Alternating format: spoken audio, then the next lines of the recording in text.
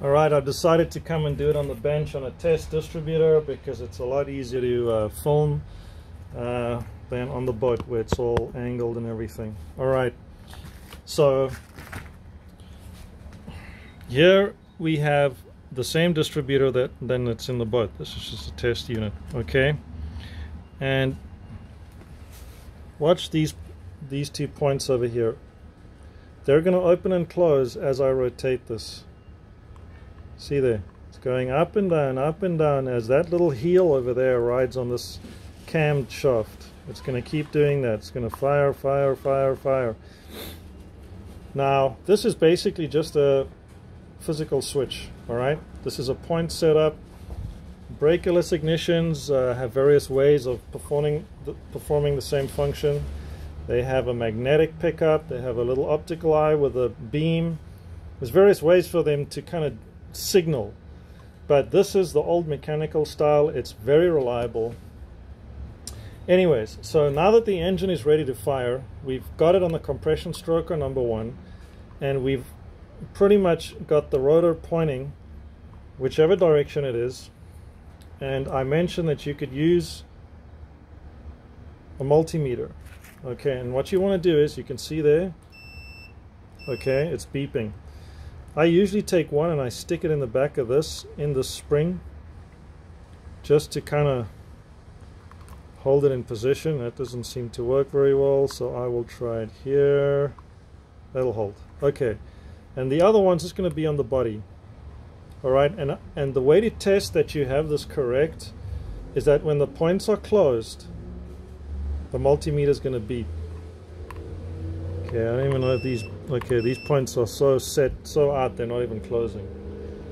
Give me 1 second.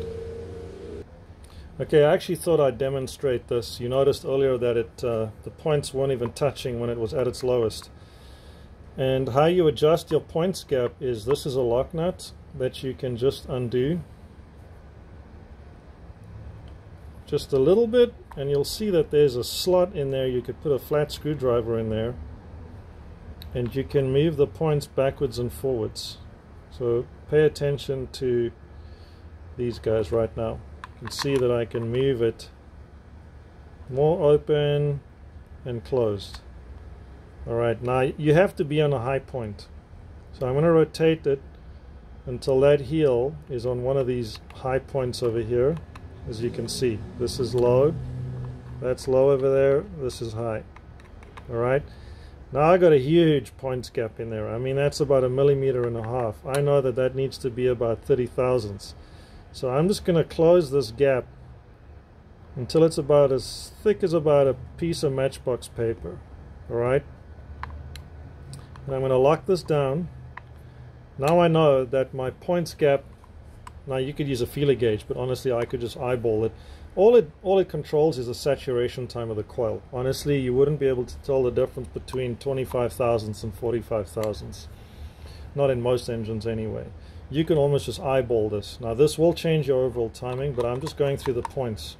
So now, when I have my multimeter on the spring of the back of the points, and I have it on the body, it's only going to beep when these points are closed, which should be there.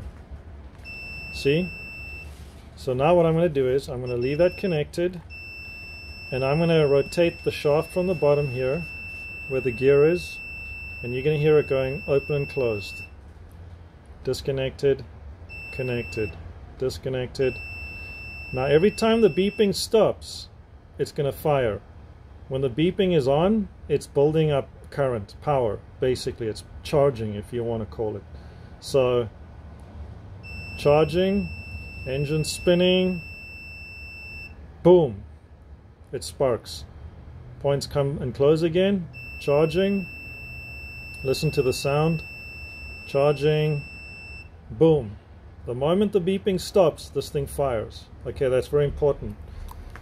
Now, because we know that the engine is where we want it to fire, and that this engine, the distributor, rotates in a clockwise fashion. Alright, now I have this in my hand, but you would do this with this in the engine. Alright, I'm just going to imagine this is in your engine right now, and it's fully pressed all the way down. Alright, We have our multimeter set up. We know we have it right because it's going. It beeps when it's off the high spot, and it disengages.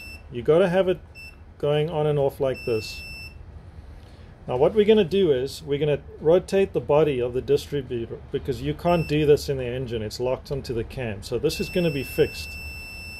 What you want to do is we're going to rotate the body of the distributor to where the points just open. We know the engine's stuck in the position now where it's going to fire. What we're going to do now is we're going to simulate the firing almost backwards.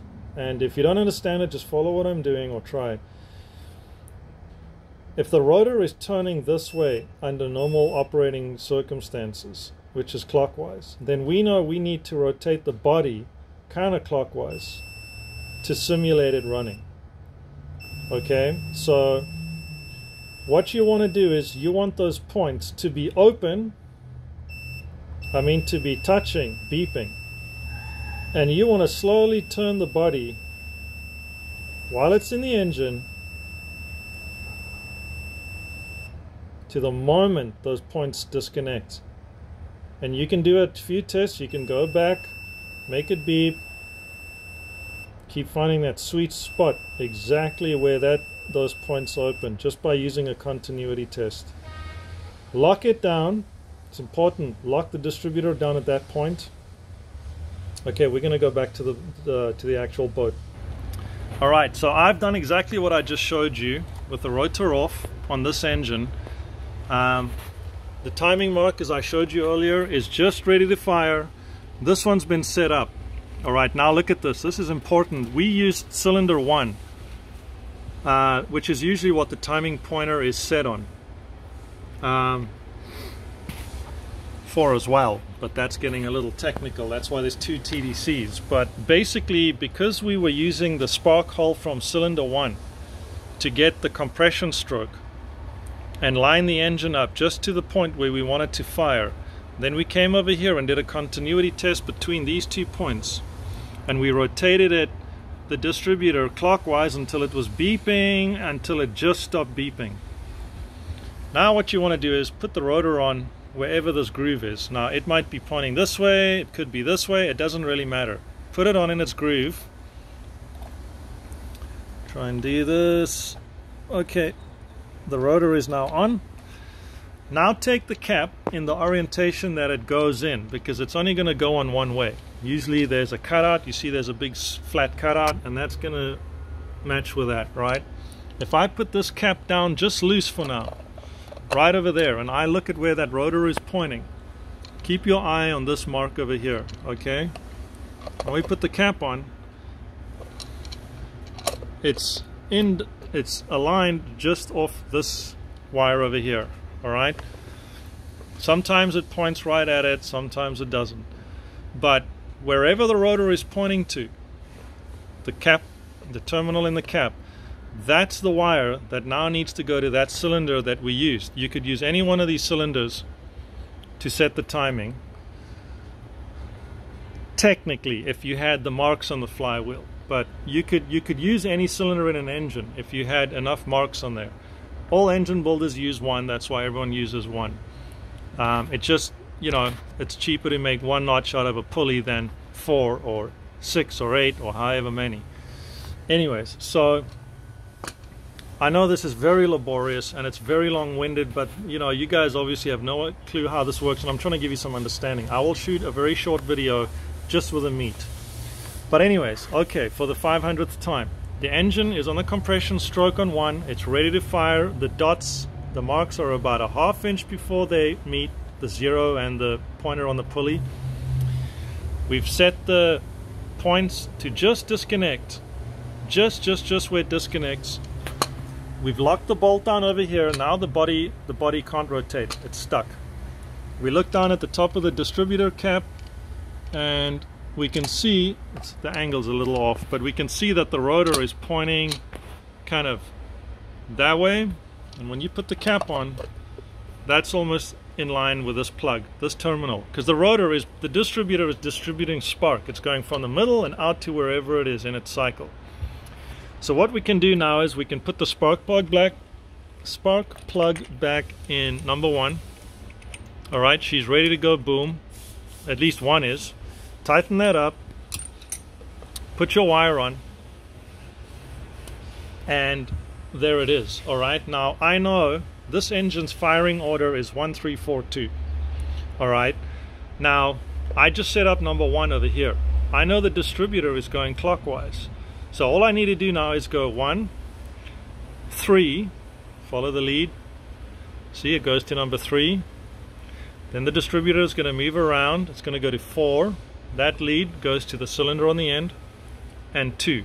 So I don't need to time anymore. I'm done. Snug everything down. Don't forget the rotor.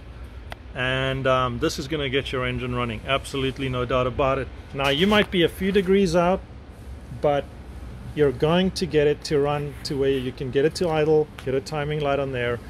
And what you'll do with the timing light is you'll undo this nut a little and you'll kind of fine tune it. So that's the very long-winded way. I'm going to make it a lot easier in a quick video. You'll find it in the description below. I'm just going to cut straight to the details and skip all the theory. So I hope that helped. Now this applies to any engine, inline. You basically bring it up to the compression stroke on any cylinder, 1. Get the mark to be about a 1/2 inch before the 0 on the body of the block. Rotate your distributor to where the points have just opened using continuity. Lock it down, put the rotor in. Wherever that rotor is pointing, that needs to go to the cylinder that you used with your finger to test for the compression stroke, and set it up on the marks. And then you just follow your engine's firing order in the correct direction around the cap and put it into all the right holes, spark plug wise, and you're good to go. Alright, thanks for watching, guys. I'm going to make a very quick one right now, and that'll help you guys get your timing set right on these things.